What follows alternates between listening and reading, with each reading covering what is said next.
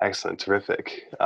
Sheila, could you turn your camera on so we could get this presentation cracking?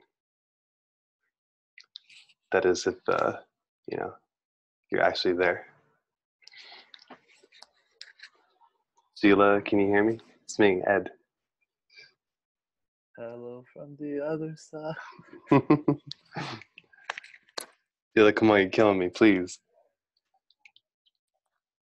She's always there. So I'm gonna join from my iPad just so I can be a part of this video. All right, we don't have. I don't have time for Sheila. I gotta get started. So, hello, welcome. Today's Monday.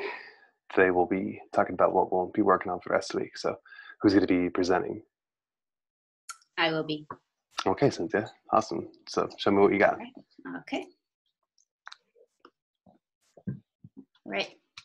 So, basically, we're repeating this week. So, what we did was today we basically just talked about what needs to be done to hit the 80%. We were able to finish like the auth-o, the stripe got fleshed out.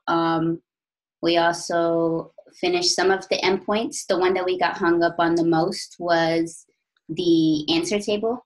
So actually getting the answers. I think the biggest part was actually trying to figure out how to grab other databases because we didn't have like a foreign key. So that really just took some time to get our minds around and basically figure it out.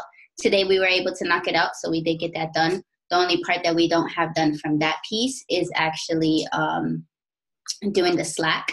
So actually integrating it with Slack. So in our Trello, from the 80 to 100% endpoints completed, we're right now sitting at 74%. We also had to add an endpoint for Farhan so he can post answers for his iOS app. So that was done by CJ. And the rest of the team worked on the actual post for the query answers. So it is not checked off because we did not integrate the Slack with it. But since we are kind of getting, I wouldn't say ahead, but even, basically we're gonna try to work on those things and get the Slack working as well so we can see if we can basically knock two birds with one stone. So that is where we're sitting at right now. Yeah, I think today was just really getting ourselves wrapped around what needs to be done and then kind of just catching up. So I feel like we're in a better place. I think the team would agree.